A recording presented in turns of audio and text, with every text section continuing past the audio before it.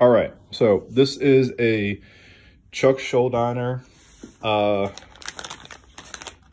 BC Rich Stealth copy. I bought it from AliExpress. I got it for $3.50. It looks the part for sure, but there are some issues and one major issue. I expected to buy this guitar and I expected to change out some stuff and get it playing like to good playing order, but there is a major issue that it's bad. So I'm going to start from the top to the bottom.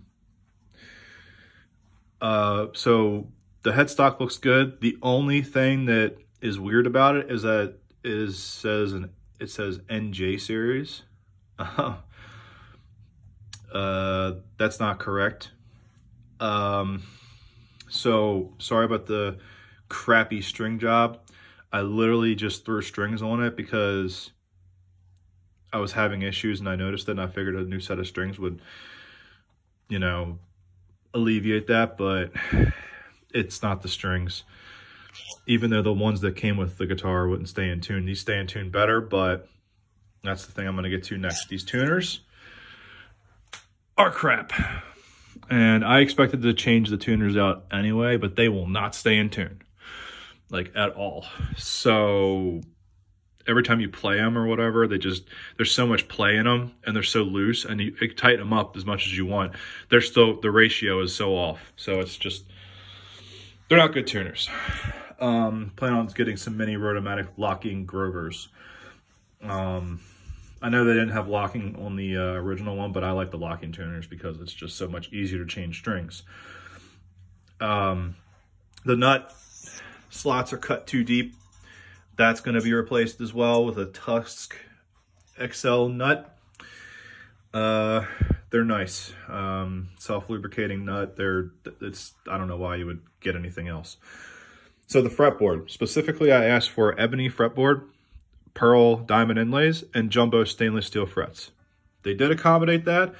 The only issue is that this fretboard was extremely dry. You can't see it in this light. It was extremely dry when I got it in. And understandably so, it's coming from China, across the sea and all that.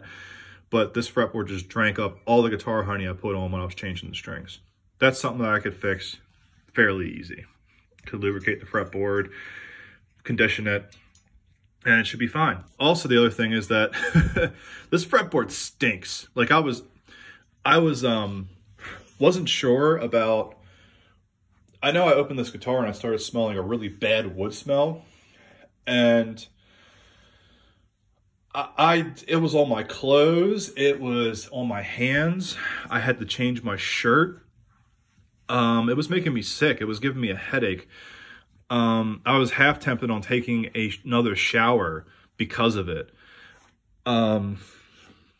It was just bad. And I could still smell it, but I'm kind of used to it now, so it is what it is.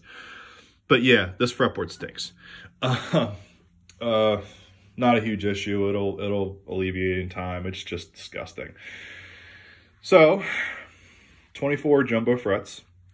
Pretty sure the scale length is off too. I think it's a longer scale length than the actual guitar. The actual guitar was a 24 5/8 scale length. I'm pretty sure this was a 25/5. No huge loss there. It doesn't, you know, that's okay. It doesn't really matter. I'm not trying to pass this off as the original. So I'm just trying to, because I used to have the Korean model back in the day. Just trying to get it because I'm not paying a couple $1,000s for a Korean guitar. It's just not happening. These guitar prices are ridiculous nowadays, so I'm not trying to do that. But probably should have, because this guitar is not worth what I paid for it, even at $300. So the body, it looks good. It looks really good. Nothing wrong with the shape.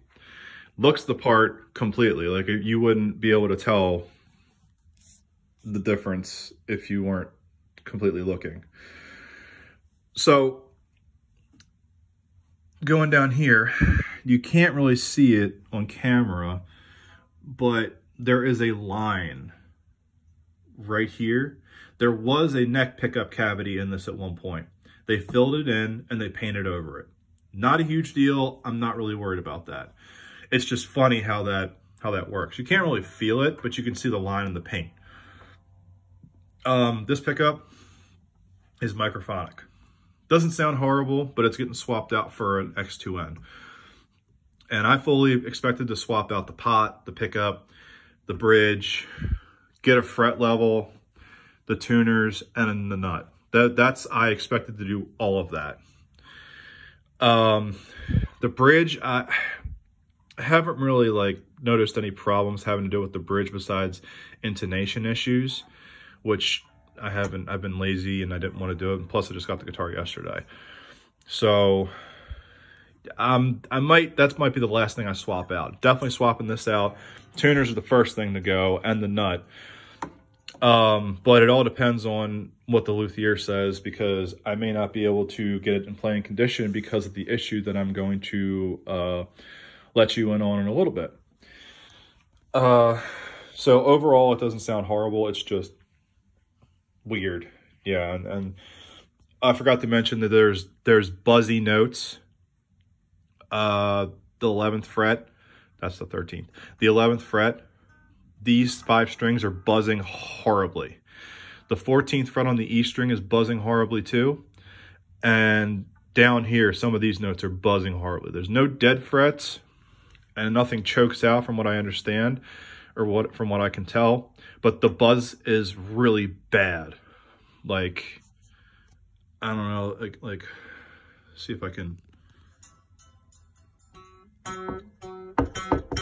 It's not doing it now. Oh, no, hold up. It's the, yep, that's it. Sorry about the camera, dude. It's hard to do this by yourself sometimes. But, so yeah, I expected to get a fret level on it anyway. It's not really that big of a deal. The neck profile is decent. It's a little chunky, but it's comfortable. The original guitar was supposed to be a neck through. I'm pretty sure this is a set neck. I'm actually positive it is because of the issue that I'm going to let you in on now.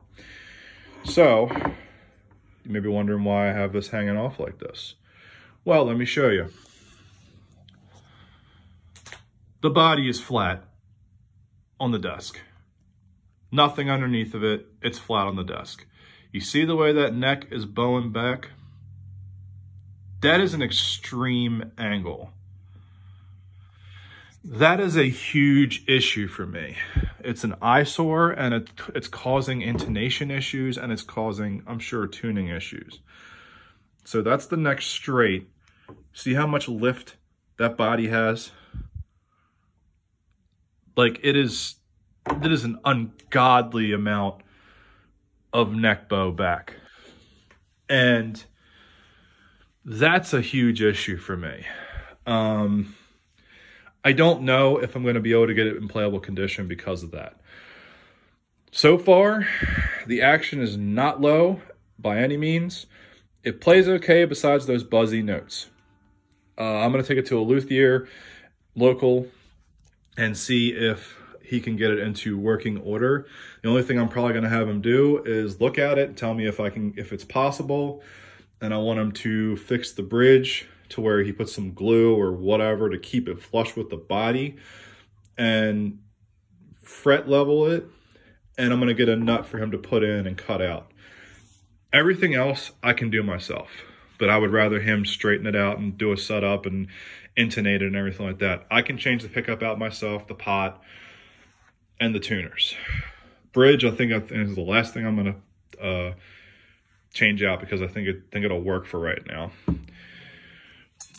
The neck joint is okay. It's all right. That has a huge cavity though. Pretty sure that wasn't a huge cavity on my chuck that I had years ago. But overall, I had a Made in China sticker on there right there. Let that focus on there, focus. There you go, Made in China. Made in China. So overall, if the neck wasn't bowed back, I would be more okay, I guess. I did apply for a refund, and I'm not going to give the seller's name away, but I'm still not against replica guitars. Never have been. With the prices nowadays, not everybody can be expected to put out money for the real thing. If you can get something that looks like it and you want to fix it up, I don't see a problem in that. I really don't. Now, regardless of how you look at it, it is not exactly right, but I don't really, most of these companies like BC Rich, they've been going down the tubes for a little bit. Might be making good guitars now, but when they actually have them in stock, I don't see a problem in getting replica guitars. As long as you're not trying to pass them off as a real thing and sell them, then there's no shame in that. I'm not shelling out a couple $1,000s because I want to get dime guitars as well. I had so many of them. Now you can't get them anymore because Dean's not making them right now because of the lawsuit, and Washburn, they're getting harder and harder to come by at a decent price. So yeah, I don't see a problem. I'm just saying, buyer beware. You may get something like this. I did not expect the neck to be that off like that. I might be able to get it in playing condition, and if I can, great. If I get my money back, awesome, because I already applied for a refund. I'll use that money to upgrade the guitar and hopefully fix it. But all I'm saying is buyer beware. And yeah, it's a nice guitar. It looks the part. I mean, you can't really see it because it's a black background, but it's a nice guitar. It really is. Other thing is, it's very light. When I got the box at my front door yesterday, I was questioning if there was a guitar in it because I was able to grab it with one hand and pull it in the door. And I was like, oh, when I got my Ghost Horse, I had to use two hands. Of course, there was a case with it. And then, like, this one is heavy. It's heavy. And this is a cheap one that I bought. And this is actually my favorite one to play. It plays great. But yeah, just buyer beware. I don't really think there's an issue with buying replica guitars. I really don't. Everybody wants to be on their high horse about it. Like, oh, it's a forgery. Oh. I don't give a fuck. I don't care. Not everybody has the money or the disposable income to shell out $3,000 on a fucking import guitar. So I don't care. Buy all you want. It's a free country. And, China's pretty much a lawless country when it comes to that stuff. I mean, as long as it doesn't get stopped by customs, you're golden. So yeah, that's my 2 cents. I would definitely beware about buying stuff. I would do research. This seller was a little shady from the get-go.